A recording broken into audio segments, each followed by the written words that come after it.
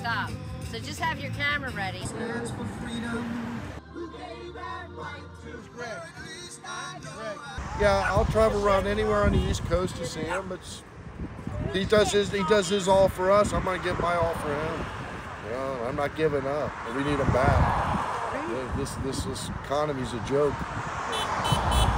I went shopping last night and I broke my bank account. So it feels like the right thing to do. You know, he's got enough supporters, but he could always use more. And it just means the world to me. It makes me feel like I'm a part of something too.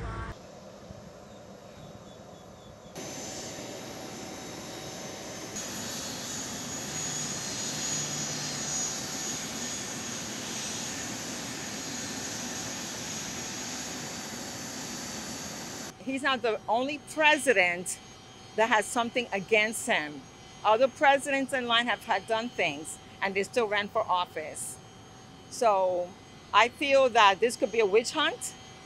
People trying to find things against him so he doesn't run again.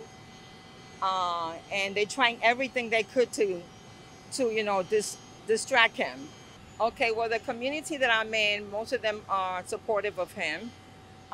And I guess everybody's feeling the same way, the tension, the anxiety, the distractions and everything else. And I think we're all praying that everything works out for him, everything comes out good, so that way we could go back to normalcy.